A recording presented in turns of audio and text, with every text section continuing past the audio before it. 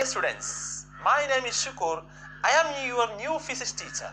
I hope you are all safe and secure in your homes. Today we are going to discuss the first chapter of physics for the 8th standard, that is force and pressure. Are you interested in playing different games? Which type of games you are interested? Football? Cricket? Then hockey? Yes, you are very interested playing different games, aren't you? Yes, let us recall some of our everyday experiences in these games. What do you to do? Make a football move? Yes, you know the answer.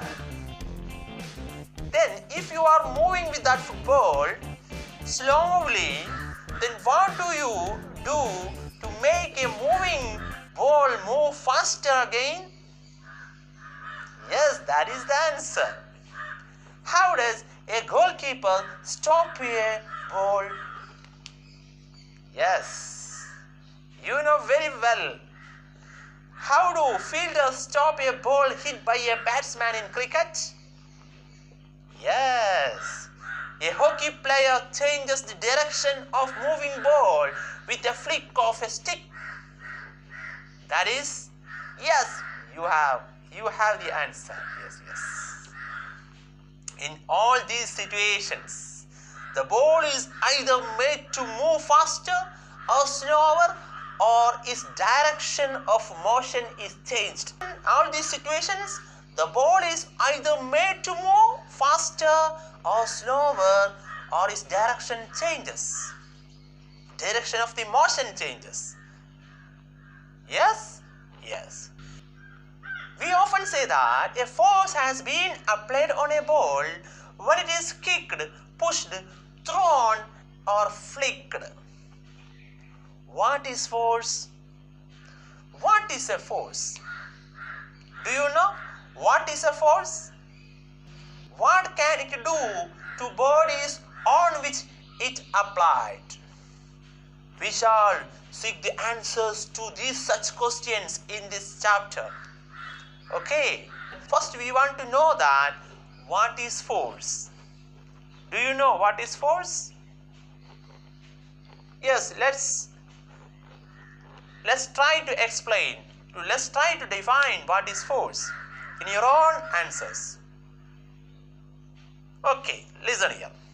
Action like picking, opening, shutting, kicking, hitting, lifting, flicking, pushing, pulling are often used to describe a certain task. Aren't you? That means in any type of task, we are using push or pull. We are using push or pull. Aren't you? Yes. Each of these action usually result some kind of change in motion of the objects. Aren't you? Let's listen. This table is given. There is some action is made to be done. You have to complete this table. My dear children, to understand what is force means, you have to complete the table is given by me. That is, descriptions of situations.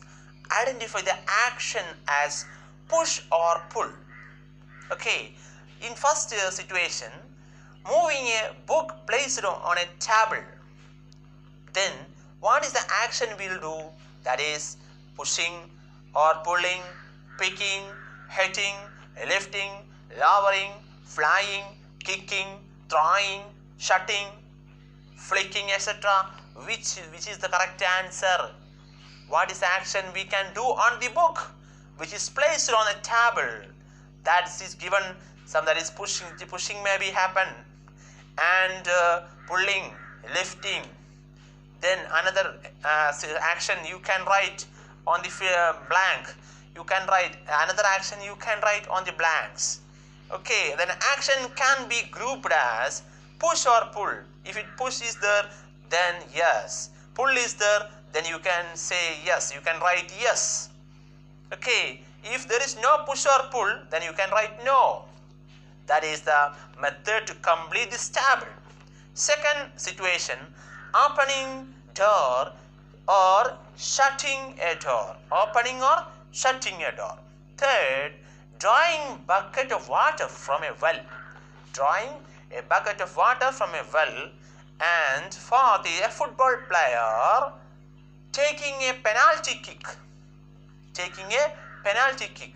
And fifth, a cricket ball hit by a batsman. A cricket ball hit by a batsman.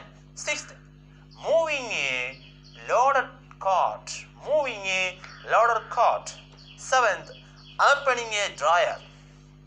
In this example, you have to write what are the actions to be made on these objects. Maybe pushing, pulling or lifting, like etc. You have to complete. Okay. Then in this action can be grouped as push or pull. Then if it push or pull is included, then you can write yes. If there is no push or pull, then you have to write no. Then if you are analyzing this table, you have understood that is, in all the cases, forces are applied in all the situations. Forces are applied in all the situations are given in the table. That means in all the cases are push or pull is happened. That's why we can define force with these two terms, push or pull. That is, force means, how can you define force? Force can be defined as a push or pull that experiences on an object. What is force? A push or pull that experiences on an object is called force. A push or pull, that is known as force. We understood that force is a push or pull on an object is called force. Then how can we apply a force on an object? How can we apply a force on an object? Suppose a man standing behind a stationary car. Okay, see the figure?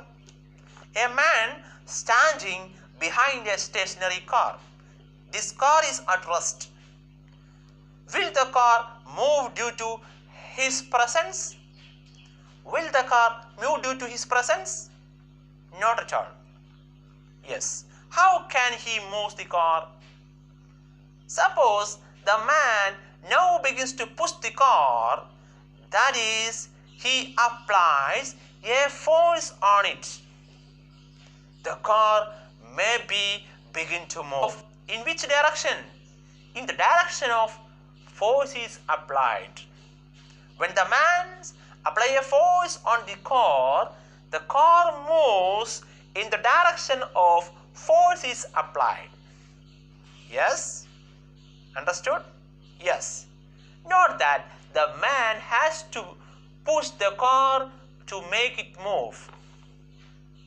Note that the man has to push the car to make it move. Let us observe the figure given to you. There are three figures.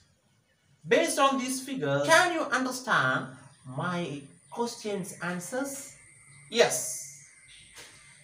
You can decide who is pulling and who is pushing in this case of two figures. Two girls are pushing or pulling in these two figures. Who is pushing and who is pulling in these two figures? In figure 1, both the girls appear to push each other, while the pairs of girls in figure 2 are trying to pull each other. Similarly, the cow and the man in figure 3 appears to pull each other. The girls in the two situations shown here are applying force. Aren't you?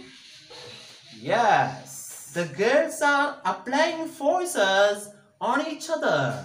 It is also true for that man and cow. In the case of man and cow, they are also experiences force each other, isn't it? From this example, we can infer that at least two objects must interact for a force is experienced. That means without any interaction between two objects, we cannot experience a force between two objects. If there is no interaction between these two objects, we cannot experience a force. That is the condition for experience a force between two objects. Dear students, I explained that without any interaction between two objects, force cannot be experiences between these two objects. Then next we are going to discuss about the effects of forces. What can be done using a force on another object? That is effects of forces. What you can to do another object with your force? That's why you are going to discuss the effects of force. Here I list out these points, that is effects of force. Then here first point is force can cause motion in a stationary objects. If a body is at rest, if you apply a force, then the stationary objects, the object at rest, that may be changes to its motion. Isn't it? Next point, force can stop a moving object. If a body moves, then if you apply a force in the opposite direction of the moving object, then this body changes to the state of rest. From state of motion, this body changes to state of rest. Then third, force can change the direction of moving object. If a body moving in a particular direction, if he experiences a force in different direction, then the direction of moving body changes into different direction. That is fourth point, that is force can change the speed of a moving object. The force can change the speed of a moving object. That means if a body moving with a particular speed, and if you apply more force, or if you apply force on this object, this moving object, the speed of the body will be changed. Then for fifth point, that force can change the shape and size of an object. If you apply a force on an object, the shape of it maybe changes the shape and size of the object. And these 5 points we can explain with different examples. That's why we are going to each of these points. With the help of examples, we can understand what is the causes effects of the force. What is the effects of the force? First, we are going to discuss the first point, that is force can cause motion in a stationary objects. Okay, that's why first point we are going to discuss that. Force can cause motion in a stationary object. That means force can changes the state of rest into motion. For example, a book is lying on a table. Then you can move it by applying a force. That is push or pull that exerted on this book. In that time, in the first time, book is in stationary. That means in the first time book is at rest. If you apply a force on this book changes into the motion. The state of book is from state of rest to state of motion, changes to from rest to motion. That is the example is we are written here. Force can cause motion in a stationary objects. Another case, if you are applying a force on a chair, in the first case in the first situation, the chair is at rest. If you apply a force on the chair, then the chair will move. In that case, we can say that force can change a body state of rest into state of motion. That is, force can cause motion in a stationary objects. Another case, if a ball is kicked by a football player and he is focused to make the goal, then what will happen? In the first situation, ball is at rest. If the football player applying a force using his leg, then the state of rest of ball changes to state of motion. That is, force can cause motion in a stationary objects. That is, in the first situation, ball is at rest. After the player applying a force using leg, it is changes to motion. That's why we are first written as this: force can cause motion in a stationary objects. Okay, the second effect of force, we have written that force can stop a moving object. Force can stop a moving object. Okay, let us explain that. When a football player kicks the football towards the goal, then the goalkeeper apply a force to stop the ball. In which direction? To opposite direction of the motion of the ball. Okay, then what happened to the ball? Then the ball become changes to the state of ball changes to rest. The state of motion of ball changes to rest.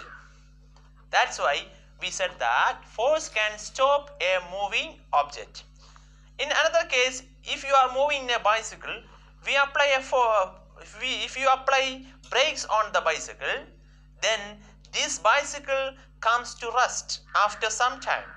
Here we apply a force on the bicycle tire using brake. That's why force can stop a moving objects. Another case, if a ball is moving in a horizontal floor and after some time automatically this ball comes to rest. How? If balls move in a horizontal surface like this, after some time this ball comes to rest. After some time this ball comes to rest automatically. How? Here a force is experiences by the floor where the ball is moves. That force is known as frictional force. Frictional force or friction. This frictional force is also in opposite direction of the motion of the ball, and here a force is applied by the floor on the moving object. That's why the ball comes to rest after some time. That is the case. We said that force can stop a moving objects. Force can stop a moving objects. Okay. The third effect of force is, that is, force can change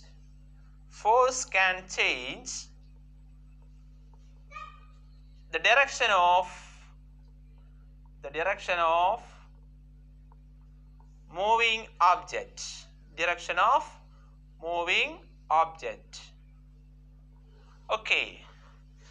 For example, when a batsman hit the ball using his bat, the direction of the moving ball changes its direction. If a cricket player hitting a ball using his bat, then the direction of the ball changes. That's why we said that force can change the direction of a moving object. Here, cricket man apply a force on the ball using this bat. That means here direction of the ball changes. Direction of the moving ball changes. Okay. Another case. Similarly, when a tennis player returns a service, he or she uses a force to change the direction of the ball.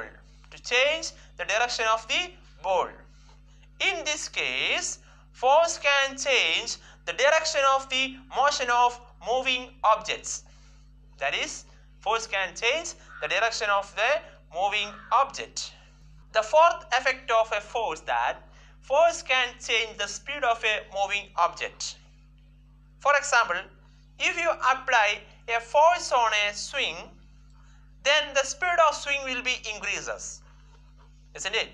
And if you apply a force on a moving swing in opposite direction, then the speed of swing will be slowed down. Aren't you?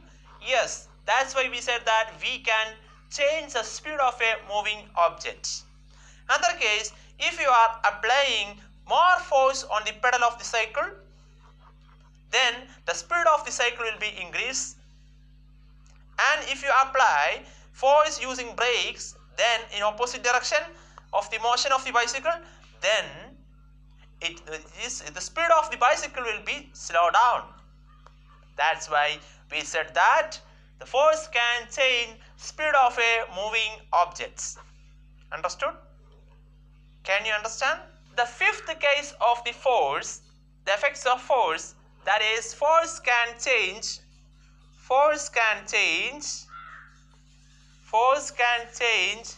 the shape and size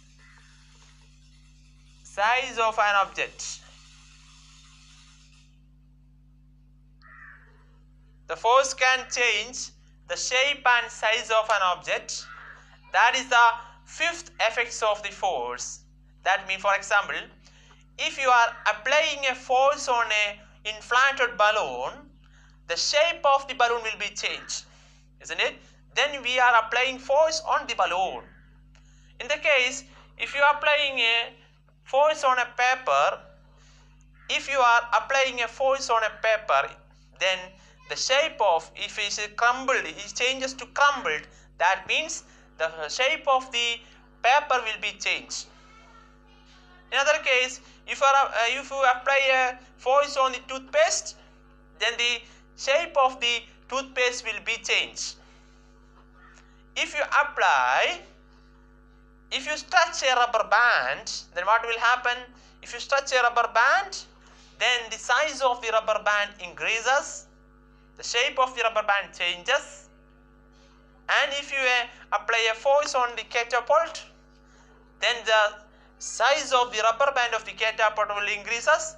In that cases, we can set that force can change the shape and size of an object. And these 5 examples, in the 5 situations we are explained here, the effects of force. One is, force can cause motion in a stationary object. Second is, force can change a moving object. Then force can change the direction of a motion of a moving object. Then force can change the speed of a moving object. Then last, force can change the shape and size of an object. The 5 situations are the example for effects of force that can be made to be done on an object. If you are applying force on any type of object, you can feel, you can experience this type of changes. Understood? Okay, now I am displaying one of the table in front of you. To studying the effect of force on an objects. To studying the effect of force on objects. Okay, that in this table you can see that description of situation, how to apply force, and diagram is there. Then action of force. What action of force that be done on this object? That means change in state of motion or change in shape. If it's a change in state of motion, you can tick there, and if there is no change in motion, then you can tick on the column of no. And change in shape also like that. Okay, in first case, a lump of duff on a plate. A lump of duff on a plate, pressing it down with your hand. How to apply force? Pressing it down with your hand, then what is the action of force? And second case, spring fixed to the seat of a bicycle. And how to apply force? By sitting on the seat. Then what is the action of force? Next, a rubber band suspended from a hook or nail fixed on a wall. Then by hanging a weight or by pulling its free end. By hanging a weight or pulling its free end, then what is the action of force? You have to complete. You want to complete this table based on our study. Okay. The fourth example, the fourth situation, a plastic or metal scale placed between two bricks. By putting a weight at the center of the scale, then what is the action of force experiences on this object? You have to complete it. Okay. While a force may cause one or more of these effects, it is important to remember that none of this action can take place without the action of a force. Okay. We have studied that none of these actions, any actions, takes place without the action of a force. Thus, an object cannot move by itself. It cannot change speed by itself. It cannot change direction by itself. And its shape cannot change by itself. Okay. Without force, we cannot change. It is important to remember that none of this action cannot take place without the action of a force. That's why we are learned that effects of force. Do you follow me? Then I explained what is force, then what is the effects of force. What is force? Force is the push or pull on an object is called force. I have explained. Then here, what is the unit of force? Force is a physical quantity. That's why we have to experience in different situations. I explained that the effects of force also. And here, what is the unit of force? The unit of force is Newton. What is that? Newton. It is the name of one scientist. The letter represents the unit of force, that represent letter using the letter N, capital letter N. Then we can represent the unit of force using the capital letter N, that is Newton. Then what is 1 Newton? How can experience 1 Newton? 1 Newton, that may be equal to, if you are placing 100 gram, if you are placed 100 gram mass on your palm, then you can feel one weight on your palm. That weight is equal to 1 Newton. Okay. Then what is the unit of force? Unit of force is Newton and it is represented by capital letter N. Okay. I said that 1 Newton force is approximately equal to 100 gram. Weight experiences for 100 gram mass is equal to approximately is equal to 1 Newton. Then what about 2 Newton? That means 2 Newton means the weight experiences for approximately 200 gram mass. Okay, that is known as 2 Newton. Then what about 10 Newton? 10 Newton means the approximate weight experiences for 1000 gram, that is 1 kilogram, isn't it? That is 1 kilogram. Approximately that is equal to 1 kilogram. The exact value is 980 gram. 980 gram. That is exact value. That's why we can say that 10 Newton, that may be equal to 980 gram. Then this is approximate value. This is a exact value. Then here the force applied to lift an object of mass 1 kilogram vertically upward is called 1 kilogram force. It can be represented by 1 kgf. Okay, 1 kgf is equal to approximately, that is equal to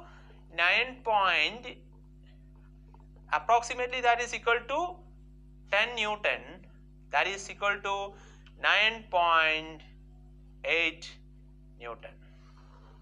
1 kgf is equal to 1 kilogram force is equal to 9.8 Newton. That is 1 kgf, 1 kilogram force, that is equal to 1000 gram force. That means we know that 1 kilogram is equal to 1000 gram.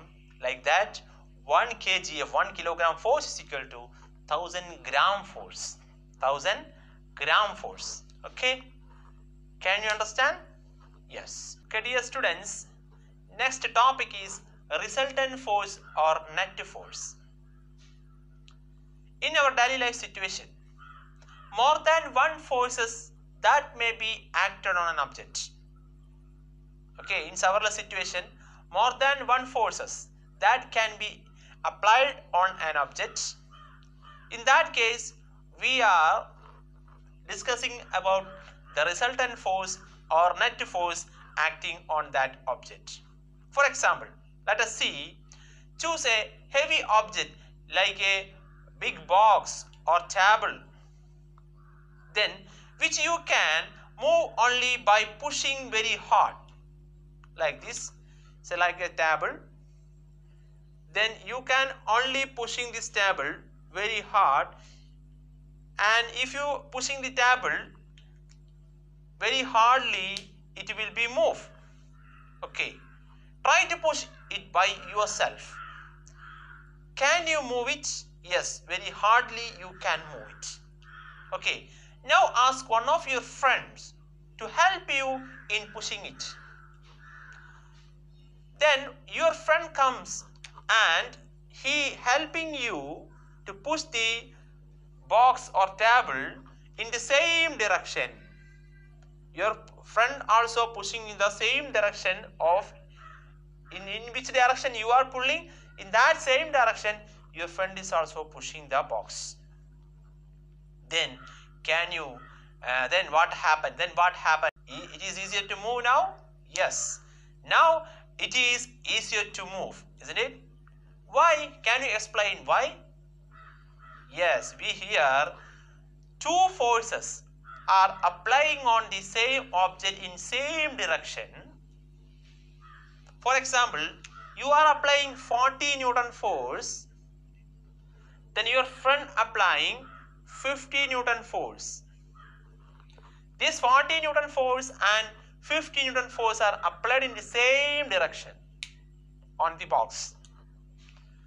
Then the resultant force or net force that acting on this table, just adding these two forces, that is known as resultant force. What is resultant force? The total force acting on an object when more than one force act on an object. In this box, more than one force is acted. One force is acted by you, that is 40 Newton, and another force is acted by your friend for 50 Newton. Then how can you find out the total force or resultant force or net force acting on his object? Just adding these two forces, because these two forces are acting in the same direction.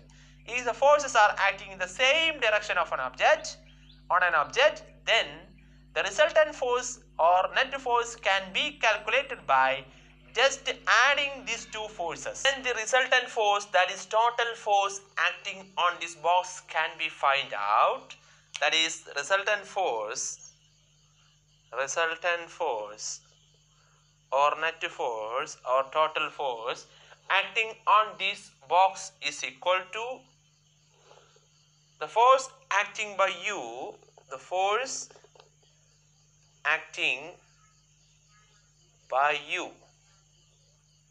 plus the force acting by your friend.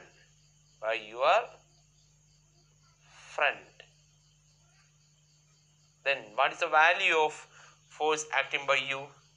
That is 40 Newton plus then force acting by the friend is 50 Newton. That means the resultant force acting on this box is 90 Newton. This is the method to find out total force acting on the box. If these forces are in the same direction acting on same object, then the resultant force or total force can be found out simply adding these two forces. Simply adding these two forces, we can find out the resultant force. Suppose you and your friend had an argument. Your friend refuses to help you. He starts pushing the heavy box in the opposite direction by applying 40 Newton force. That is equal to your force. That is it. What I say? That is, if the box is here, then you are applying 40 Newton in this direction. Your friend also applying the 40 Newton force in this direction, opposite for your direction. Opposite of your direction, your friend is also applying 40 Newton. That means two equal forces are applying in two opposite direction on an object. Since both of the forces are applied at the same object but in the opposite direction, then the resultant force is calculated by the difference of these forces. That means the one force is subtracted from other force. That is the method to calculate when if the force, two forces are applied on the same object in opposite direction, we can calculate the resultant force by taking difference of these two forces. That means we can find out the resultant force, that is resultant force that is equal to 40 Newton minus 40 Newton. That is equal to 0. That means here the resultant force or total force experienced on the box will be 0. That means the box doesn't move. Box doesn't move. Because why? Because these two forces are equal but in opposite direction. That's why the box doesn't move. So we conclude that when two equal forces acting on an object in the opposite direction, the resultant force becomes 0 and the object does not move. And the object does not move. Okay, and in this case, if the object does not move, that type of forces is also known as balanced forces. Here forces are balanced. That means it is also known as balanced forces. Here is balanced forces acting on this box. Okay, in this case. Suppose you push the heavy box with a force of 50 Newton and your friend apply 40 Newton force in the opposite direction. Then what will happen to this box? Okay, just observe that. If you are applying 50 Newton, you are applying 50 Newton force in this direction, your friend applying 40 Newton in this direction, opposite direction. Then what is the resultant force? Here is also the two forces are acting in opposite direction. That means we can find out, we can calculate the resultant force by taking the difference of these forces. That means here 50 Newton minus 40 Newton. That means here is the resultant force is 10 Newton. Okay, in which direction this resultant force 10 Newton will be experienced as direction of the resultant force will be in the direction of the force which is having higher value. The direction of the resultant force will be in the direction of the higher forces. That is the method we want to calculate. We can calculate the resultant force.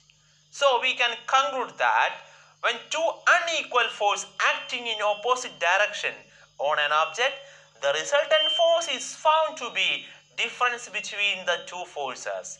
It moves the object in the direction of the large force. In the direction of the large force. Okay. In this case we understood that this object will move in this direction. That is means the object will move in the direction of the larger force. That means if there is a motion for this object, then these two type of forces is known as unbalanced force. In that case, when two opposite forces are equal force, we says that is balanced force. If these two forces are unequal force in opposite direction, then we say that this is unbalanced forces. Unbalanced force. And here is unbalanced forces can move an object. That means unbalanced force that can only move an object. Balanced force doesn't move an object. Okay, another example for unbalanced force that can be explained that, have you ever seen the game of tug of war competition? In this game, two teams pull the rope in opposite direction. Members of both teams are trying to pull the rope in their own directions. Sometimes the rope simply doesn't move now. Doesn't move. Why? In that case, two teams are applying equal force in opposite direction. There is no motion for the rope. In that time, there is balanced force are experienced. But at last, when one team experiences apply more force than other team in their own direction, then that team finally wins. The team that pulls harder and largest force is applied into one direction, that team finally wins the game. Okay, and here when the unbalanced force experienced in the tug of war competition, in that time one team wins the game. Okay, that is the example for unbalanced forces. Okay dear students, let's conclude our classes. That means we are discussed that what is force, then what are the effects of force. What is force? A push or pull on an object is called force. Then what are the effects of force? Force can move a object as stationary. Then force can changes to rest a body in motion.